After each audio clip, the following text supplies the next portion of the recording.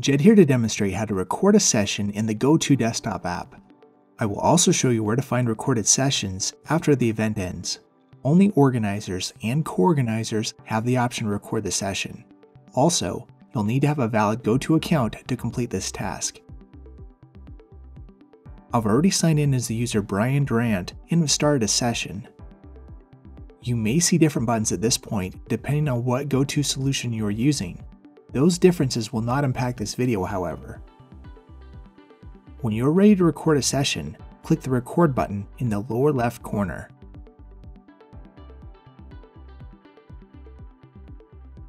This conference will now be recorded. After you click record, the button switches to a pause icon. If you now click that, you'll pause the recording.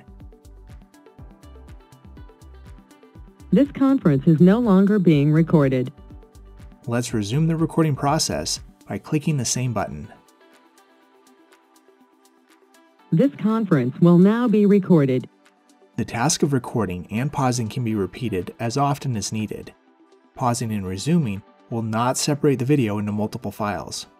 The recording process finishes when the organizer or co-organizer leaves the session and chooses to end the event for all attendees. Let's leave the session. Finally, let me quickly show you where to find the recorded session after GoTo has processed them.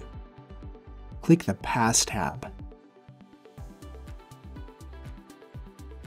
Ensure that the recorded setting has been enabled. Make sure that the filter option is displayed in the desired range.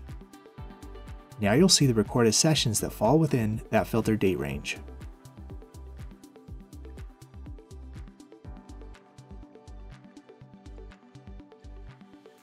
That's all there is to record a GoTo session with the desktop app.